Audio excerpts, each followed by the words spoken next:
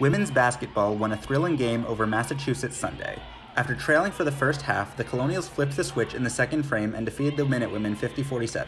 Redshirt freshman forward Mayowa Taiwo scored a team-leading 14 points and ripped 8 boards. The first quarter started out hot, with both teams shooting above 40% from the field, but in the second quarter, both teams shot under 30%. After the Minutewomen started the third quarter on a 7-2 run, the Colonials went on a 10-point scoring streak to take the lead for the first time. The Minutewomen battled back to tie the game heading into the fourth quarter. The Colonials recaptured their lead early in the fourth, but the Minutewomen edged ahead again in a back-and-forth tussle.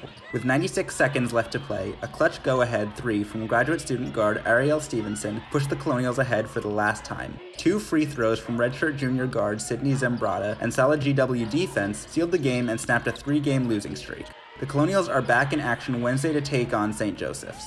Tip-off is slated for 7 p.m.